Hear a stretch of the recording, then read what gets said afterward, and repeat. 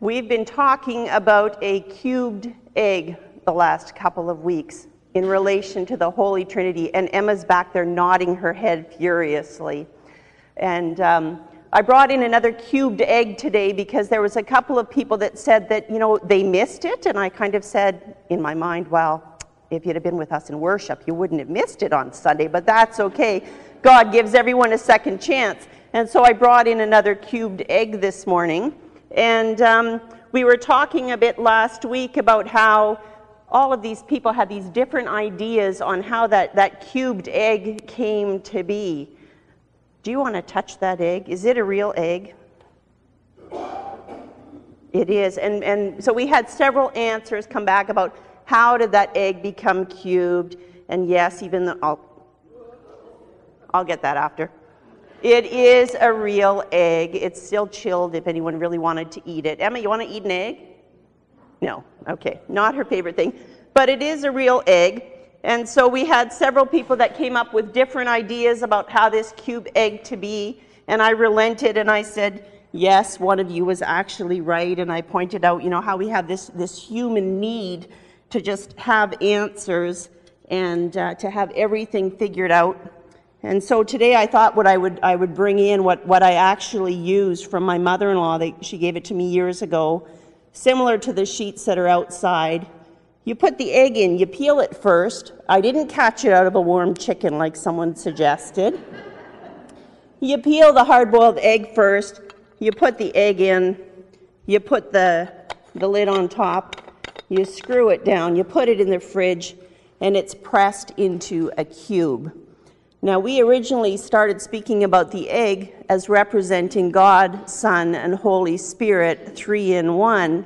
And when I was thinking about bringing this back in again today, I thought, well, this is a press.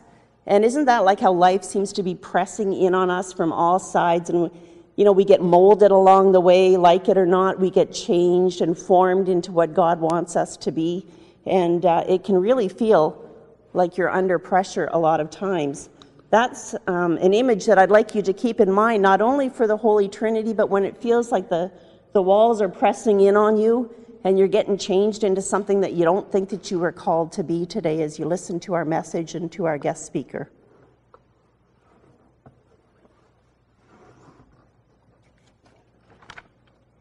Let's just take a moment in prayer, please.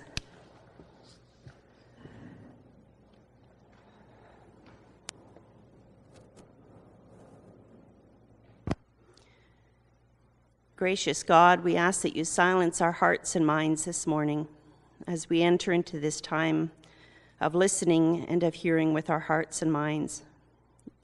May your words sink deep into our souls. Amen. The first scripture reading that Brenda shared with us today was from 1 Kings, and it speaks of widows and orphans and strangers. It speaks of how not paying attention to these people leads to the weakening of an entire nation. And the second reading was Psalm 146, and it sings of how the Lord watches over strangers, upholds the widows and those that are fatherless, lifting up those who are cast down or bowed down, granting vision to those who are blind in many ways, and freeing those who are held captive. We're reminded to rely first and foremost upon God and not upon princes or politicians to do God's work and to provide help. And we are reminded that even while we listen to this message and we listen to God and we do our best to serve others, that in serving we also receive. We both offer and receive much when we live in real communion with other people. The importance of living in real communion is reflected in the last reading from Luke this morning. We see Jesus paying attention once again to people that shouldn't even be on his radar screen. It follows up on our message that we shared last week regarding a Roman soldier and a servant. People that normally wouldn't be paid any attention to make it on to Jesus' radar screen. Luke describes the compassion that Jesus has for a mother whose son has died. She doesn't beg for his help. She doesn't come to him. He offers it without even being asked. A widow with no other sons in this time, we need to remind ourselves, was without any means of support. If there wasn't another male relative that would take her in and provide that shelter and provide that food and clothing, she was cast to the outside of society, and all of the wealth or worldly goods that she might have collected were turned over to the other side of the family, so she was without.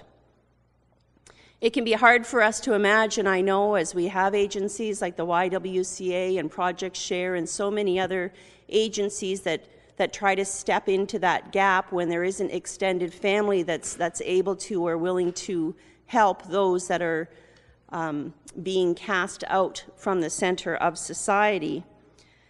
But for the widow that Jesus reaches out to, she hasn't lost just her son. She's in the process of losing everything: security, loss of respected place in society, even the food that she's going to provide. One thing after another is heaped upon her at the time when she's already mourning the loss of a child. No matter the age of the son, the mother is still alive, and Jesus reaches out to the one who is alive. He sees her need and he takes action. He does the unthinkable, and he goes across those boundaries that we've been speaking of, that society puts upon us, and he reaches out and he touches what's called the coffin in some version, the bodies in other verses, but he reaches across and physically touches one that in the process makes him unclean and unworthy in the eyes of those that are surrounding him. He dares to do what other people will not, and he could have chosen to stay on the sidelines and just watch that procession go by, but he chose not to. He demonstrates that God's compassion and mercy extends to everyone. He reminds us to pay attention to those that are on the margins in our own life and in our own society.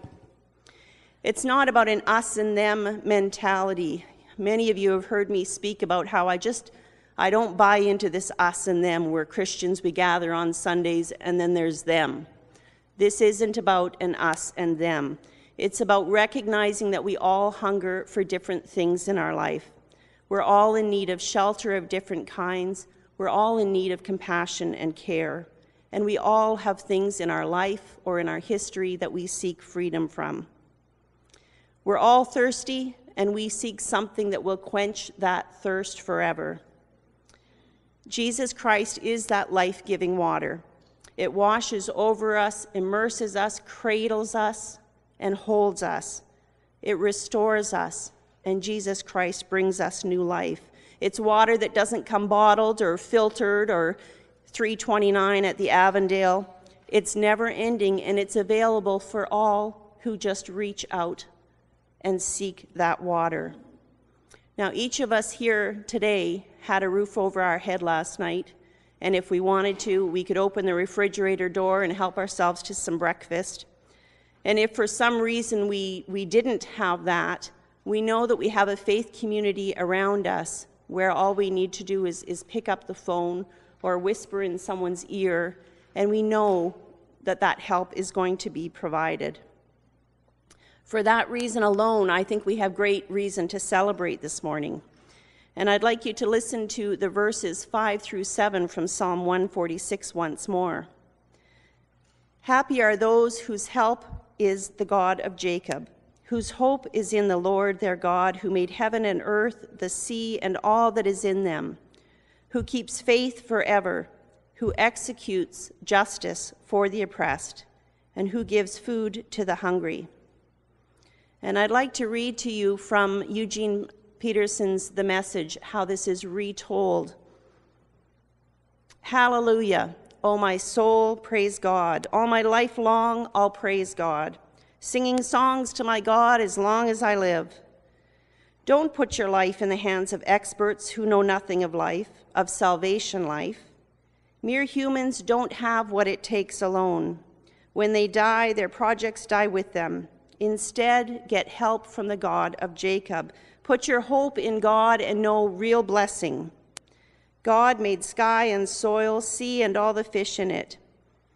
He always does what he says. He defends the wronged, he feeds the hungry. frees the prisoners, gives sight to the blind, lifts up those who are fallen. God loves good people, protects strangers, takes the side of orphans and widows, but makes short work of the wicked. God is in charge always. God is good. Hallelujah. So we gather as Christians this morning and each week to worship and to celebrate because we believe this, that God is our hope and our salvation and our strength. And I believe it's such a gift that we have, whether we have the ability to make it into worship on a Sunday morning or whether we're watching from home or whether we're going to hear about this message from somebody else that's passed it along today, that we have such a gift that we're able to share that news with other people. God works through us and gives us wonderful opportunities to demonstrate his love for us in our community. For that reason, I would like to invite Nicki Inch to come forward. She's with the YWCA, and she's going to do a brief presentation to let you know a little bit more about what's going on in the community. And I think Brenda's going to have some slides to accompany her.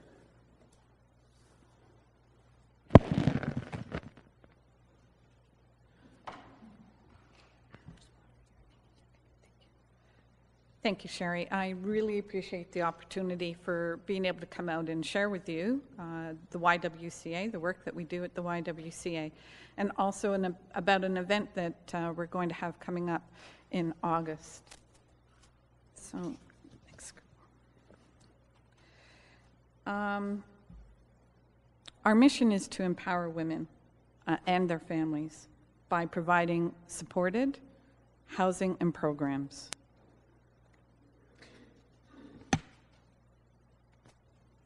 Our roots have been firmly planted in the Niagara region for over 85 years. We're the largest provider of emergency shelter, and on any given night, there are over 170 women and their families sleeping under one of our roofs. The YWCA is known for their innovative and award-winning housing programs that move women from poverty and chronic homelessness into stability. We have two 20-bed emergency shelters, one in Niagara Falls and one in St. Catharines. These are for homeless women and their children. We have one 4-unit family shelter, and these are for intact 2-parent families, male-led single-parent families, and female-led single-parent families with sons who are over 16. We have 3 phases of transitional housing that is designed to take women who have multiple barriers to housing and to move them into stability. Some women will stay with us for up to 4 years, moving from one program to the next. Women arrive at our doors for a variety of reasons, but poverty is the primary one. So I wanted to tell you a little bit about a woman that I met recently. She was staying at our King Street shelter in St. Catharines, and I met her in the dining room. She was eating her lunch, and she told me about her own circumstances. She told me she was working full-time at a local restaurant. She had 2 little girls, one who was 6 and one who was 8, and she was happy that they were both in school because it meant then that she didn't have to pay daycare or as much for daycare, for full-time daycare, because they were now both in full-time school. And it took a bit of a burden off her financially. She was staying at the shelter because she had nowhere else to go. Her landlord evicted her because she was behind on her rent. She was behind because her car broke down. She needed to fix her car to be able to go to work. But her minimum wage job never allowed her to get enough money to be able to make up her back rent, and so her landlord forced her to leave. She stayed with us for about 3 weeks before she was able to find a permanent apartment that she was able to move in with her 2 little girls, and never really looked back from there. We were able to help her with finding an apartment that was within her means. We were able to get her relief on full market rent for her apartment. It isn't unusual that women head out to work on a daily basis while they're living with us at the shelter.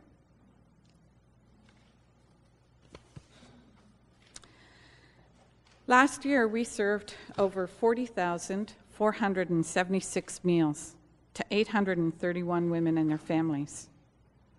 Almost 1,000 people accessed our housing programs, and 1,672 women participated in our life skills programs. These are created and delivered in a way that best suits the women that we serve. Some of the programs that they would go to are Solutions to Anger, Women in Wellbeing, addiction support groups, and even budgeting. These programs are offered to our clients at any stage of our housing and have proven to be very effective in moving women into stability. And in fact, over 80% of the women who utilize our off-site transitional housing program are placed in permanent housing, which is unheard of in the shelter services. So now I want to talk to you about No Fixed Address. It's a 24-hour live-in-your-car-a-thon. It's kind of like a marathon or a walk-a-thon, if you've heard about those. Participants will gather up sponsorships from their friends and family and take part in an event that will give them a taste of what it is like to have to live in your car. Over the 24 hours, you will experience how little room a car has when you sleep in it, what a convenience store diet would be like, and how difficult it is to find a restroom when you most need it. The event is going to be August the 16th and the 17th from 10 a.m. to 10 a.m. It's going to be held again at the Penn Centre parking lot beside HomeSense and Sears. So how will No Fixed Address help the YW? Well, first of all, it will help to raise awareness about the needs of the services that the YW provides. Hidden homelessness is something that obviously we can't see, or wouldn't be hidden, right? 80% of the homeless population is hidden. And this means that what they're doing is they're staying in cars, they're staying in motels, or they're sleeping on friends' couches and moving from one house to the next. So one of the reasons we're doing this event is to highlight that this is actually indeed a problem in the Niagara area. The other thing is to help raise much needed funds for the YWCA. We ask that each of the participants raise $100 in donations.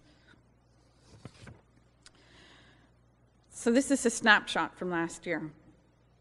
As you can see, you're not stuck sitting in your car for the entire 24 hours. We realized when we were planning the event that if we forced you to stay in your car the entire time, there was little chance that you would come back and do it again in another year. So we planned lots of activities during the 24 hours. Again this year, we're planning a number of activities. All of them are designed to give you further insight into poverty and homelessness. The Amazing Race YWCA style is coming back. We were surprised at the number of children that participated last year, so we're doing quite a few activities that are designed for kids.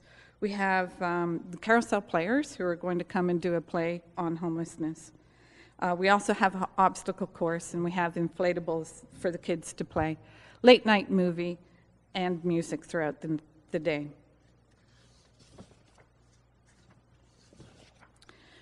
So what are some of the ways that you can get involved?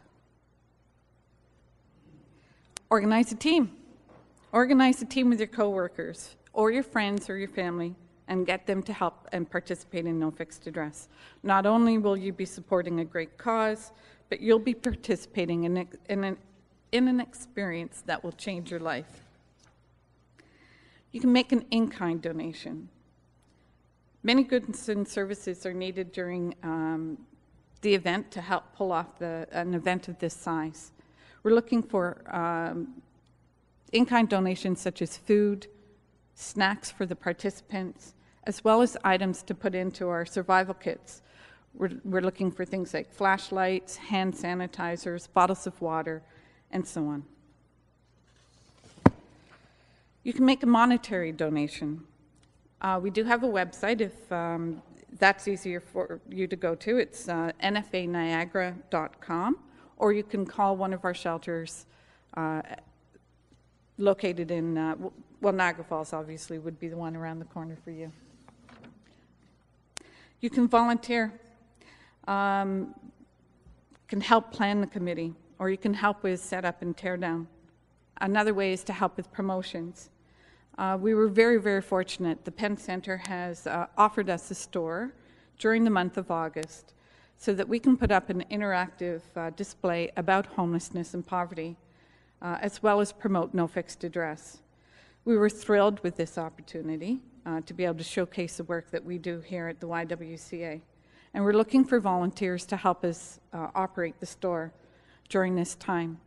So you can call 905-988-3528 at extension 246 if you are interested in helping with this. Another way you can help is to help out on the day with registration, assist with the activities, serve food, and even direct traffic.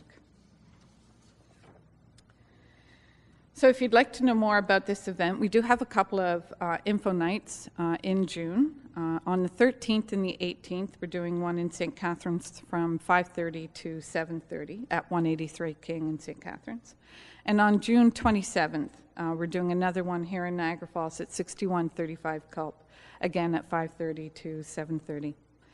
So thank you very much. I really appreciate you allowing me to share with you about our event. It is certainly our main fundraiser of the year, and the funds are much needed, as we all know that everybody's pockets are getting cramped these days with the cutbacks to government funding and other funding that's going on. So this is really, really important in helping us to stay with our own mission. And thank you.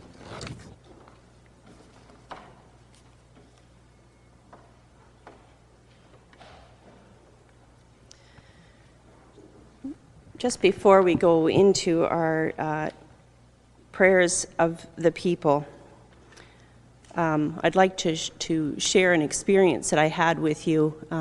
Many of you know that I'm one of the on-call chaplains at the St. Catharines Hospital, and I was there into the very early hours of the morning on Tuesday, and as I was getting ready to leave, it was about 4:30 in the morning. The spiritual care office is quite a ways away from the emergency department, and in order to get from one to the other, you have to go through the central lobby, and there's I'm not sure if it's a real or a fake fireplace, but anyhow, there's a lovely fireplace there, and there's some very comfortable chairs. As I was getting ready to leave, one of the security fellows was having to escort some people from the hospital building. While it's a public building, they can't allow people to sleep there overnight on a regular basis. And this wasn't a young couple. Sometimes when we think of hidden homelessness, we think of, those young teenagers that we see panhandling on the streets in the daytime. This was an older couple. Perhaps they hadn't aged as well as some, but I know that they had to be well over the age of 60 or 65. And so this security fellow was having to escort them from the building. They'd had a couple of hours to sleep. He couldn't allow them to remain there because then, heaven forbid, everybody else in the St. Catharines area was going to migrate towards that. And they were trying to curb that before Out of the Cold and everything else started with the winter months. And so it was just last week, actually, that I connected with the YWCA, and Nicki had offered to come and speak. And then on Tuesday, I had this experience of these are not young people. They might have their reasons for not having a roof over their heads at 4:30 in the morning on a Tuesday. And the more I thought about that, and I thought, I'd already submitted the hymns, and the next one we're going to sing is I Heard the Voice of Jesus. And I thought, okay, I'm always talking about practicing what you preach. I know that John Bedell has participated. He's part of the Niagara Online Worship. He's participated in this event in the past, which, again, I didn't realize that until after we'd arranged for Nicki to come. And I thought, but you know, if we're going to practice what we preach, then wouldn't it be wonderful if I kind of took that step? I don't like being in a car, but with the congregation's support, I absolutely will participate in this event. I know that everyone is, you know, our pockets are getting smaller, as Nicki said. If people were willing to contribute a toonie over the next 2 months at some point before the event takes place, then I will gladly participate in this event. And I think I see Emma at the back there, and I heard that there might be some children's activities, so maybe she could even come and visit me at the Penn Center. So I will leave that with you. I'm not asking for a commitment, but I'm telling you that I'm ready as your minister to commit on behalf of Southminster to this event.